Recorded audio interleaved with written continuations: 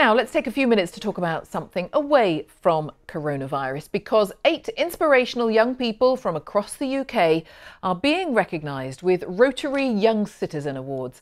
All week here on BBC News, we've been talking to the winners. They are all under the age of 25. They have all been singled out for their outstanding contribution to their community. And I'm pleased to say that today I'm joined by another 3 winners, and they are 14-year-old Jessica Frost, who is raising thousands of pounds for charities through singing. 21-year-old Luke Millington has raised £60,000 for Hope House Children's Hospice, which he has been using for a decade. We'll find out more about both of those. And also we'll be talking to 16-year-old Iqra from Bradford, who has been awarded the Rotary Young Citizen Peacemaker Award. Well, a very good afternoon to all 3 of you. Really, really lovely to have you with us. Thanks so much for being with us. Let's start in the order we introduced you, so it's no particular order, but Jessica, we heard your name first, so we'll come to you. Jessica Frost, lovely to speak to you. And Jessica, explain a little bit about your story, because essentially you were, how can I summarise this? You were singing before you could speak. Explain more, Jessica. When I was 2 years old, I was diagnosed with ketotic hypoglycemia, which meant my blood sugar levels would drop dangerously low.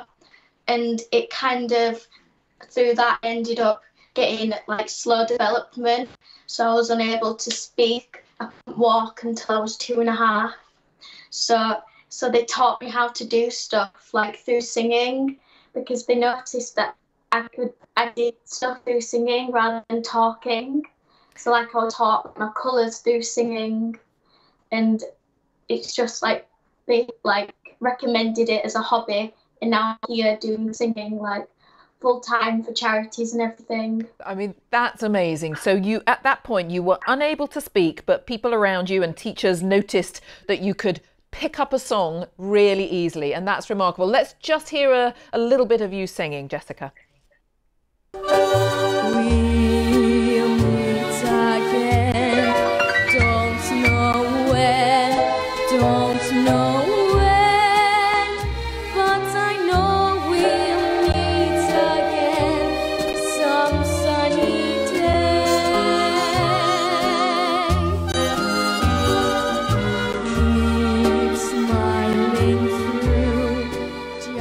And no surprise, Jessica, that one of the groups you've raised money for is the RAF Benevolent Fund. And we could see from all the pictures that we're showing to the audience at the moment, we could see as well, for example, that you've sung at Ronnie Scott's, the world famous jazz club. I'm envious. I love Ronnie Scott's. I mean, how fantastic. So tell us a little bit more about what you do now, and what does it mean, of course, to be given this award?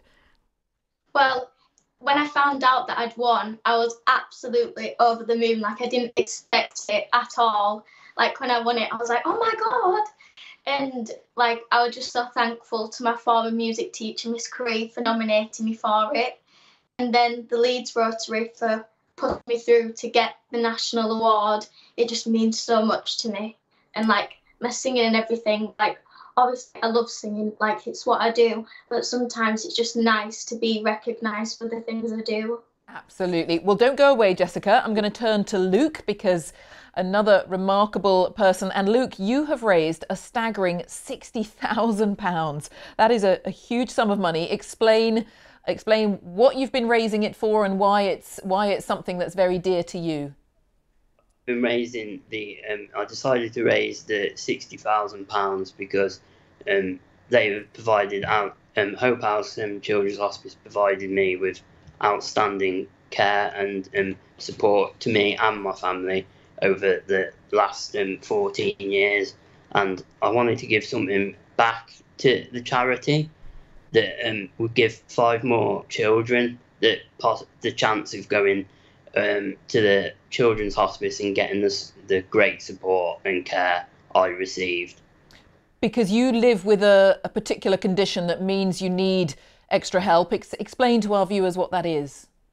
I live with a neuromuscular condition called Duchenne muscular dystrophy, and it affects my movement in my arms. Like, I'm in a wheelchair permanently, and it affects like my muscles. So every muscle is a bit weaker than the average person. And I also have full-time care with, like, I need help with personal care, getting up, the daily tasks everyone takes for granted. I mean, congratulations on raising such an enormous sum of money that's going to help so many other people in your position. And again, to explain some of the pictures that we've been showing our audience here, you have a sporting ambition as well. Yeah, I play wheelchair football in the Muscular Dystrophy UK National League, and I hope to be able to play in the wheelchair football England squad one day. Fantastic. Well, we cross fingers that you manage that. Stay with us, Luke. Thank you. Let's go to Iqra as well, who is in Bradford this afternoon. And congratulations to you, Iqra, for winning this award. Explain why you were nominated and what this is all about in your case.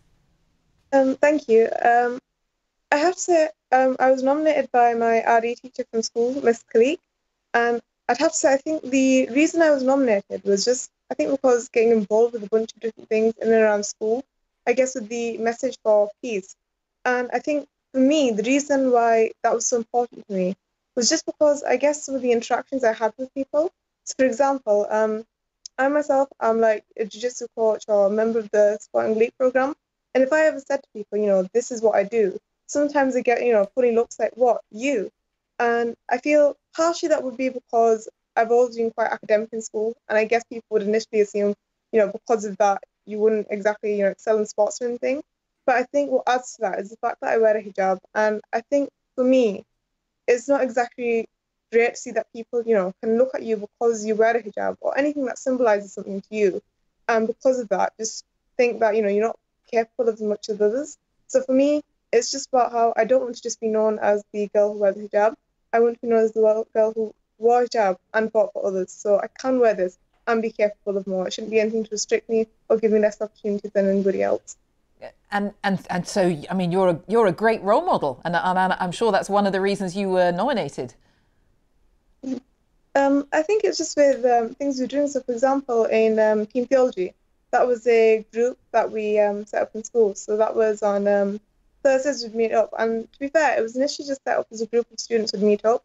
And it was just because in class, we'd cover the curriculum in RE, but you do the actual curriculum what was needed. But then what we do in the actual Team Theology meetings on the Thursdays, what that would be going into, I guess, greater depth and covering things you wouldn't typically be able to in the classroom. And from there, I think it just kind of grew in the idea that we were covering all this content, but it was just, we wouldn't put it into practice.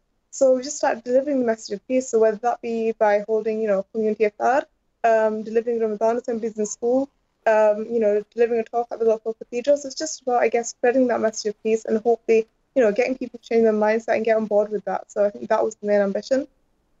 Well, I think all three of you are an inspiration. You're all role models in your own way, and that's just wonderful. And I'm sure in years to come, I'll be speaking to you because of your other great achievements. So thank you very much indeed. Iqra Khan, Luke Millington and Jessica Frost, and many congratulations to all of you for your Young Rotary Awards. Really, really fantastic achievements, and an enormous amount of money raised for various charities as well. We're very well done to all of them.